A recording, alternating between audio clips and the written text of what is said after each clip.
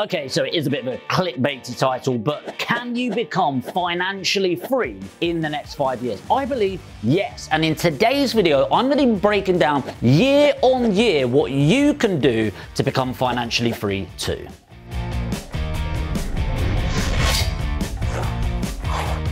Year number one, first of all, we have to define what exactly is financial freedom. And I won't lie, this is something that over time, I've actually found really confusing myself, because I was like, oh, financially free, you have to be a millionaire, right? Or is it 10 million? Is it 5 million?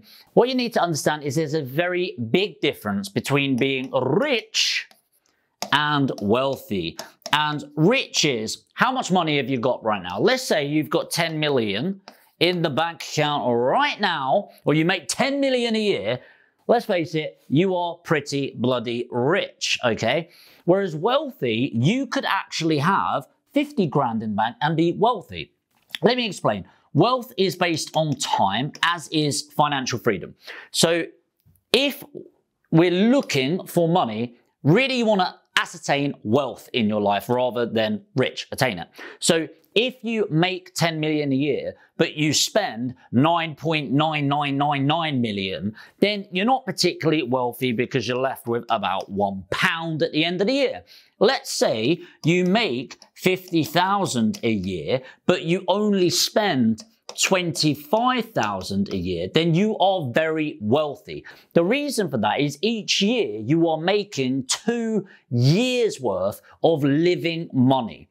So this is where it really links in with financial freedom, because financial freedom is when you're designing a genuine lifestyle that you want to live. By the way, this isn't, oh yeah, I'm going to fly my jets, I'm going to do this, because I promise you that's not going to give you much happiness. It's really about, well, what about going to a job that I love, not for the money? Maybe you want to volunteer rather than work. Maybe you want to travel on a few holidays each year. Maybe you want a decent car, but not a Ferrari. Maybe you don't want a plane, but maybe you want to fly first class every now and then. Things like that. Let's say it was, I don't know, 40,000 a year in order to achieve your financial freedom number. The next thing within year one, I'll put B on there, is you want to understand what skill and opportunity vehicle you want to play a part in. Now, the reason for this is, in order for you to start making money, you need an active source of income. It's a really weird thing in property. In fact, it's the only entrepreneurial space I've ever seen where people seem obsessed with passive income. But before we can get passive income, we need active income. And active income in the entrepreneurial sense is known as fast money, and passive income is slow money. For example, I can put 100,000 into an investment and make 10,000 a year. That is slow money, and a 10% return on my investment would be considered a really good return on my money. Whereas that's slow money. If I invest £100,000 into my marketing, I will likely make between 500,000 and 750,000 in about 12 weeks. Now, of course, that's revenue out of cost of delivery, stuff like that, but that's a lot faster as an income.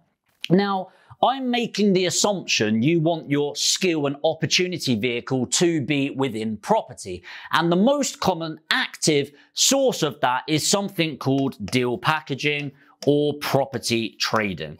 Now, I'm not going to talk around that because it's not this video. If you want to get educated and actually invest in that, put education in the comments. I run a company that actually educates people to do this. But it could be in deal packaging. It could be property trading. It could be rent to rent. It could be arbitrage trading. It could be, I don't know, shorting stocks. It could be drop shipping on Amazon. Whatever it is, you can make sure you're using that opportunity vehicle, improving your skill and charging on a per hour basis, or from an entrepreneur's point of view, per unit basis. And that's largely going to get into year one. But before you can do that, you'll notice I mentioned education, and that is the key word. You must educate yourself. Now, education has a cost applied to it. You either pay with money or you pay with time. Now, the truly successful people pay with money, And those people that wait too late tend to pay with time. The reason I say that is money comes and goes, it goes up and down, and I can promise you that Warren Buffett right now would give up 99% of his wealth to be 20 years old again. Therefore, Warren Buffett values time over money. As one of the smartest people in the world, you should probably follow that.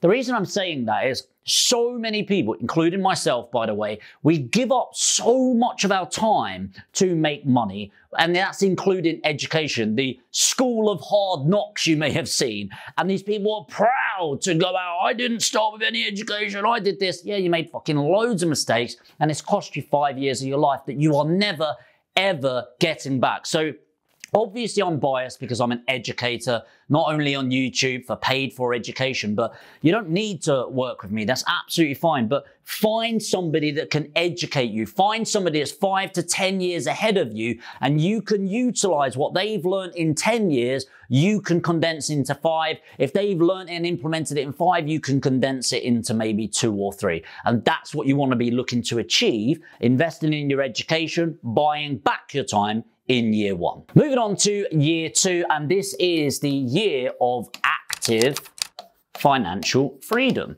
People make a big mistake and think financial freedom means you can quit your job, you can do anything, stop working another day in your life and you are financially free. First of all, can you get that shit out of your head? It's peddled by, ironically, course providers like myself, but I don't actually peddle that, but that's what they're selling, this dream that you'll never work and you'll be on the beach. It's like, fuck off. Like, the thing that we can really take account of now is you can work from wherever you want. But that's not really unique to being an entrepreneur anymore. Half of your staff, if you work in a business or if you've got a job yourself, during COVID, you probably worked from home. Oh my God, you could work from anywhere in the world. It's not that special anymore, right? So active financial freedom. The other reason it pisses me off is we've always got a job. Like, do you really believe you're going to take care of all your finances? And you're like, right, well, that's that. It's like, I'm going to do nothing now. It's like, no, you'll find another purpose. Maybe you'll just pay attention to your job and actually do something you genuinely enjoy and you feel passionate about. And if you don't, then get out of the job anyway, right? So active financial freedom. This is the task this year. You are trying to exchange that skill, time, into muhala, money. Right?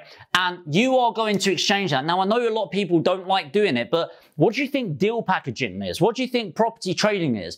You are now utilizing that skill, investing it into getting financial freedom within that year. Now, we're in the end of year 2 now. I'd expect anywhere from 50 to 100,000 pounds. And again, if you don't know how to do that, you can watch more of my videos or get educated directly. But ultimately, end of year 2, we're looking to achieve this figure of financial freedom in an active sense. Moving on to year 3, this is the year of transition.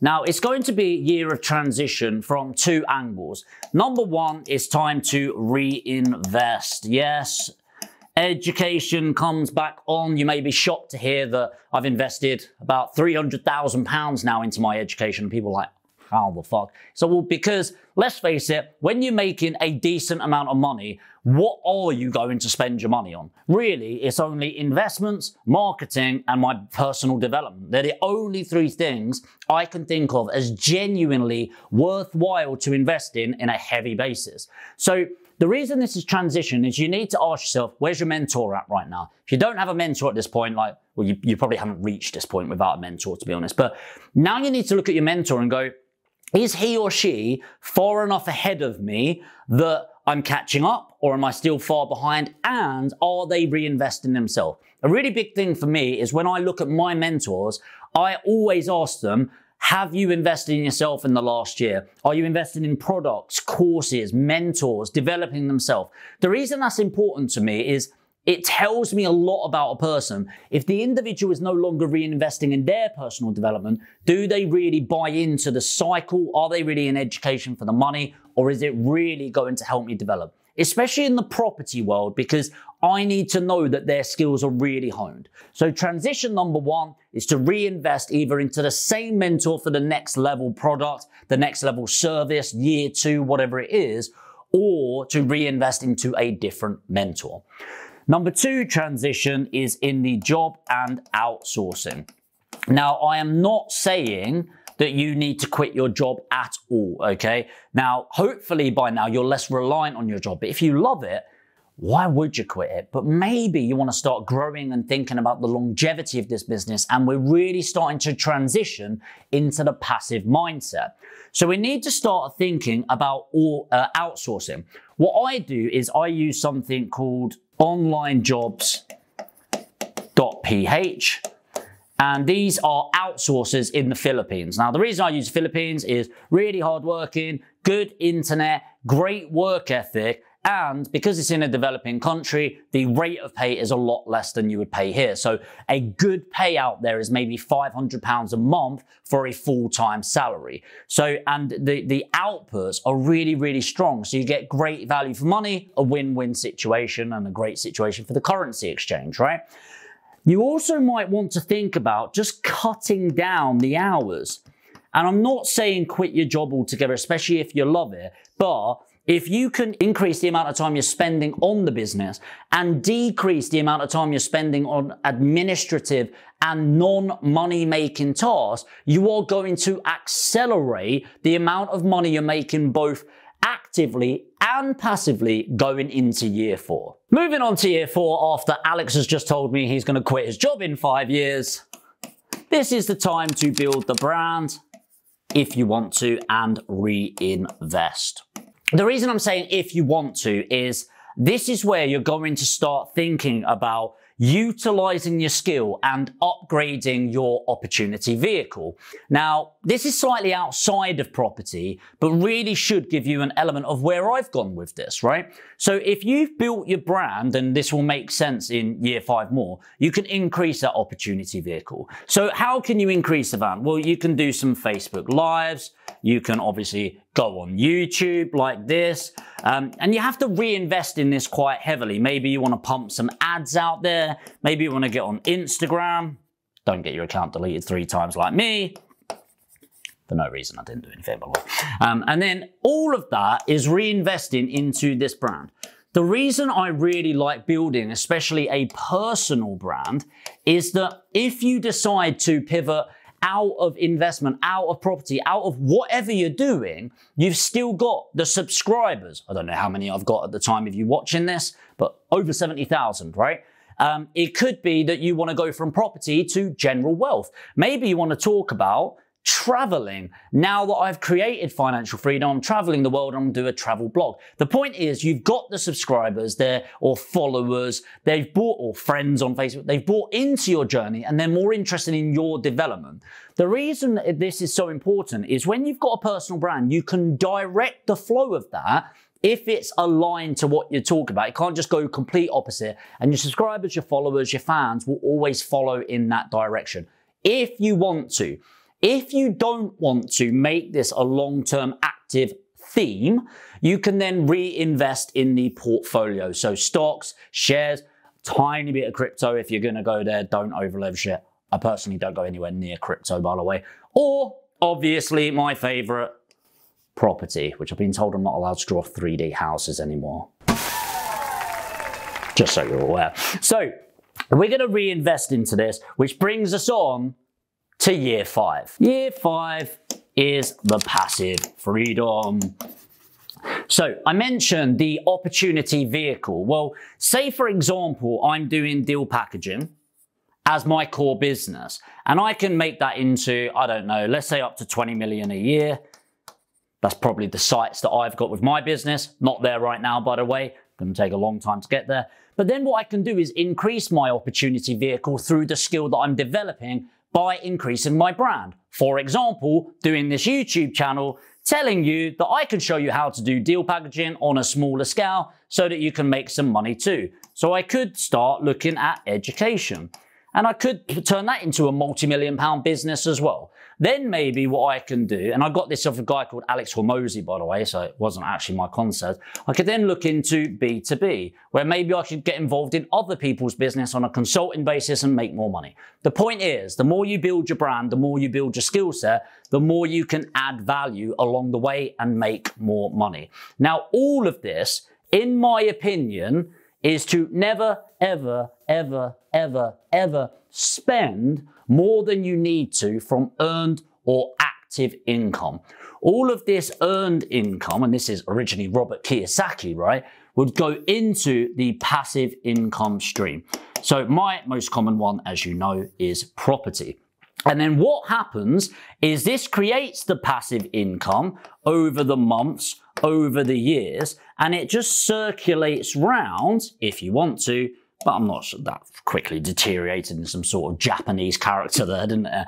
Going back into the property, and then it cycles around and around and around.